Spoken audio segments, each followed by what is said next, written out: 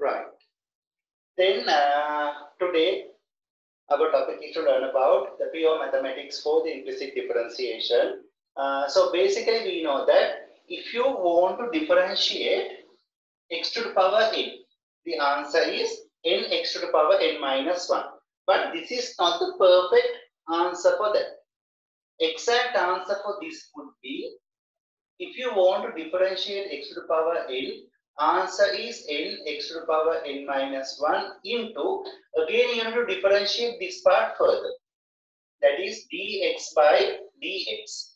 What would be the answer for dx by dx to that? Dx by dx is 1. 1. Is that clear? Right. Yes. Yes, Pradeep.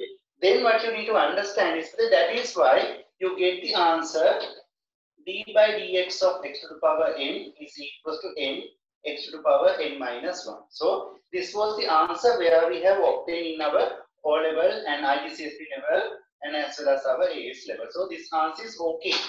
But what is the extension where we have to learn in our A2 level, right?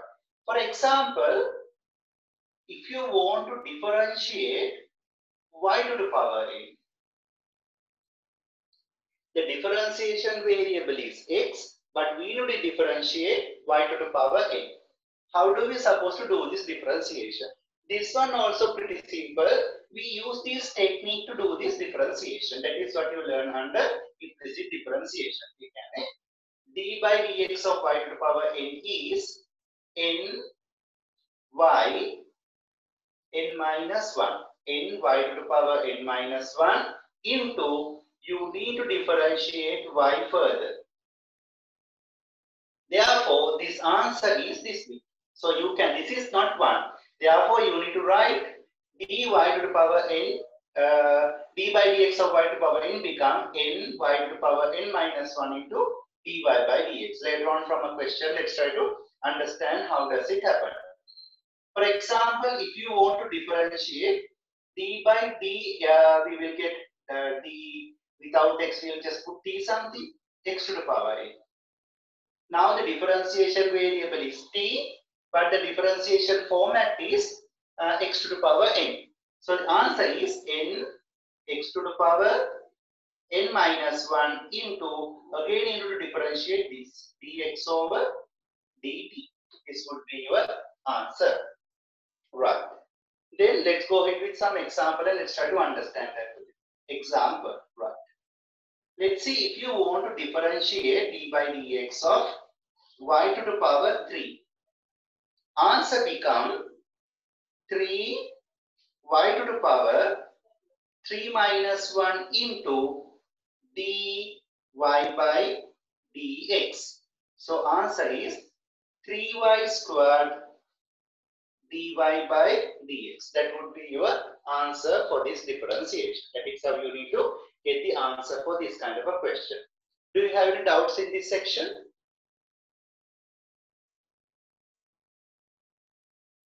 So no need of worrying to writing this one. I'll be uploading the same video again in the evening. So don't waste your time to copying down this. Time to waste on copy down this. Yes, Pita. Sir, we have to again differentiate the last one, like to omit that dy over dx. Yes, that is required, Pratik. Again, we have to do, no? Yes, I will. When you come up with the question, you will understand what I mean, Pratik. Just 1 second, right? Okay. Give me 2 minutes, then you will understand how it comes. Right? Okay.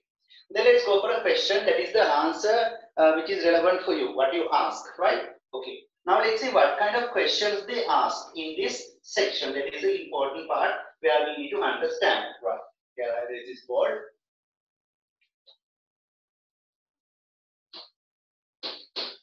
Right. This is the question they request. They used to give us a question like this, x to the power 2x to the power 3 plus 4y squared is equals to 6. Right? The question is, find dy by dx. That is a question. Now let's see how to answer this question. So yeah, like when we were in O level and AS level, we just did just like y equals to something so straightforward, we be able to get this answer dy by dx. But when you come up to this level, it's now with a combination of a x and y function. For example, if I just add another fact over here, equals to 6x or something, just like 6x and I just a small addition plus 8y. The question is find dy by dx. Now you cannot subject y. Other than that, in previous question you may say that no, you can subject y and then do it. No. So in this situation we can understand that you cannot subject y, right? Okay. Now let's do this differentiation. So if you do this, this is 2 into 3 x to the power 3 minus 1 into dx by dx. Actually speaking, if the differentiation variable, and here you define d by dx, so we are working out with d by dx. If you do this, it is turned up to d by dx of dx by dx is 1. Actually speaking, if the differentiation variable is a differentiation variable and it is the function, if the function and the differentiation variable is same, no need of writing this answer, it's not even 1. Right. Plus, you can say plus 4 times of, if you differentiate y square, what would be the answer? 2y 2 to the power 2 minus 1 dy by dx equals 6x. 6x means x to the power 1. So you can say 6 times of 1x 1 minus 1 dx by dx. Actually speaking, no need of writing this. Why? Because here the differentiation variable is x and the function also in terms of x. Plus 8y. 8 into 1 by 1 minus 1 dy by dx. That is the answer for that, right? Okay. Now let's simplify this. This is 6x squared plus 8y. 6x squared plus 8y.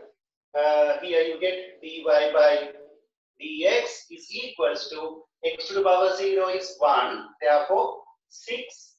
This is this is 1. Right, 6 plus 8 y to the power 0 is that one also put the 1 dy by dx. So this is y to the power 0 is 1. So this is the answer. Now you need to subject dy by dx. I'll bring this term to this side and bring this term this side. So it will turn up to 8y dy by dx minus 8 dy by dx is equals to 6 minus 6x squared. Right. With this you can take dy by dx out. If you take dy by dx out, it is 8y minus 8 is equals to 6 minus 6x squared. Right. With that you can write dy by dx is equals to 6 minus 6 squared divided by 8y minus 8. Right. So you can take from here you can take 6 out. 1 minus x squared, you can take 8 out. Y minus 1, if you do for the simplification, 3, 1 minus x squared divided by 4y minus 1. That would be your final answer. Hope you understood. See whether, just go through from beginning and see whether can you understand how I did this part of this sum. Take a couple of minutes, see whether can you understand how it comes.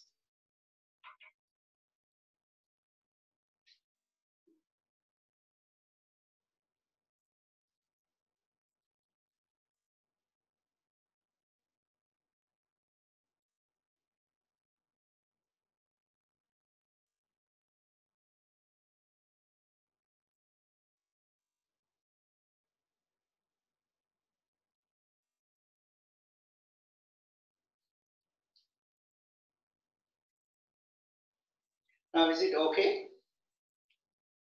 Fadil? Yes, sir. Madhushani? Yes, sir. Zilma, how about yours? Yes. Sanshia? Yes, it's okay. Yes, right. Umar, how about you?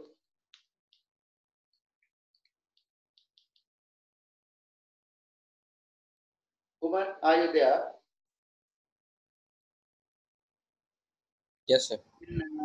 Yeah, right. Okay. How about Oshadi? Now I think is it clear your doubt? Yes, sir. Yes, sir. Now let's go into the other part of it. Okay, right? Shall I raise this button? Yes. Now the next part is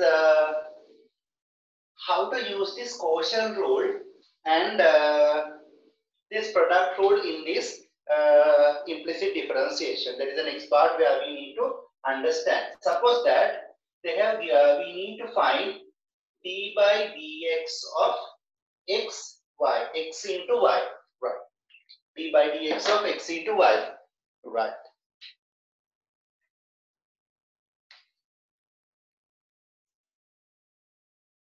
D by dx of x into y.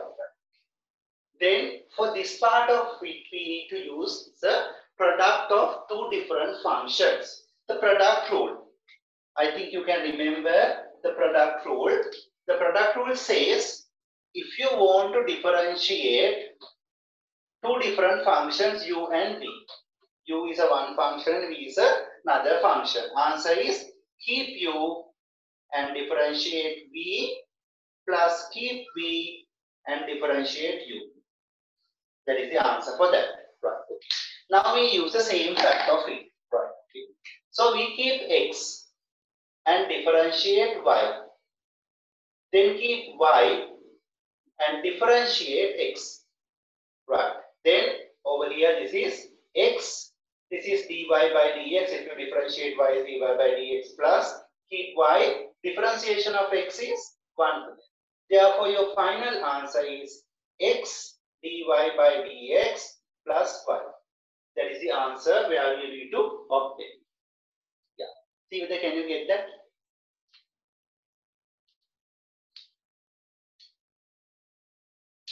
Okay. Right. Can I raise this? Nothing to worry with writing this note. You'll be receiving the video at the end of the session. Right. Okay.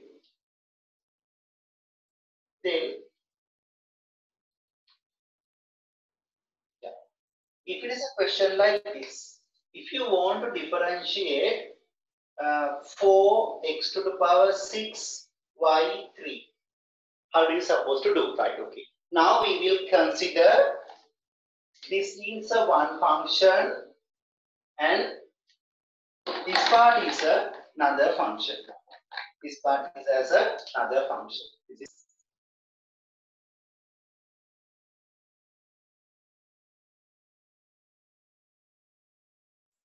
right. Then you can use again the product rule. How to do this differentiation is keep the first function, then differentiate y to the power 3 plus keep the second function y to the power 3 and differentiate the first function. Right. Then what you need to do is like this: 4x to the power 6 into y to the power 3 differentiation.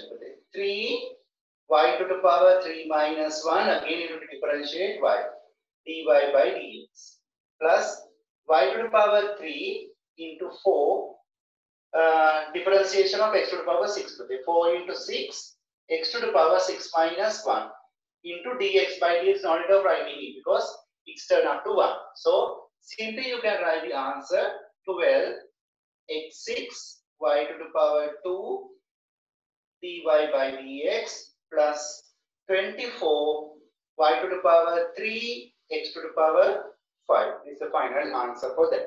That is how we need to obtain this answer. Okay.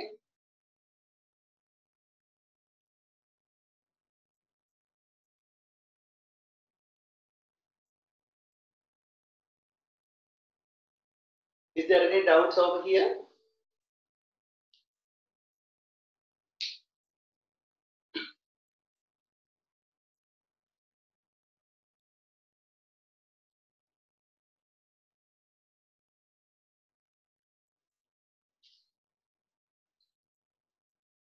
Yes. Now let's back to the next here.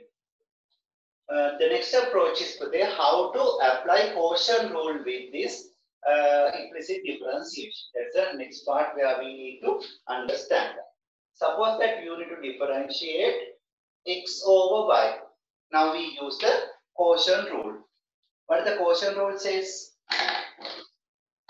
Right, it's just like this. We know that if you differentiate u over v, answer is to square the denominator. Keep the denominator and differentiate numerator minus. This is a very important operation. Keep the numerator and differentiate the denominator. That's how it comes to. So we use the same technique over here, right? First we square the denominator. Square the denominator. Keep the denominator. Square the denominator. Keep the denominator and differentiate the numerator. Minus. Keep the numerator. This is the numerator. Then differentiate the denominator. Y. Then you get the answer y. Dx by dx is 1 minus x. This is dy by dx over y squared. Right. This is the final answer for that. Right. That's how you need to get that. Or if you want, you can just write y minus x dy by dx is over y squared. This is the final answer for that.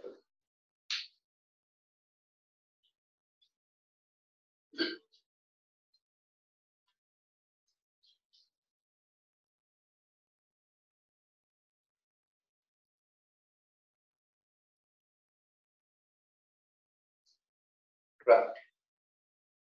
Then, if it comes in other way around, like this. If this is y over x, previously we did x over y. Then, same theory, square the denominator. Keep the denominator and differentiate.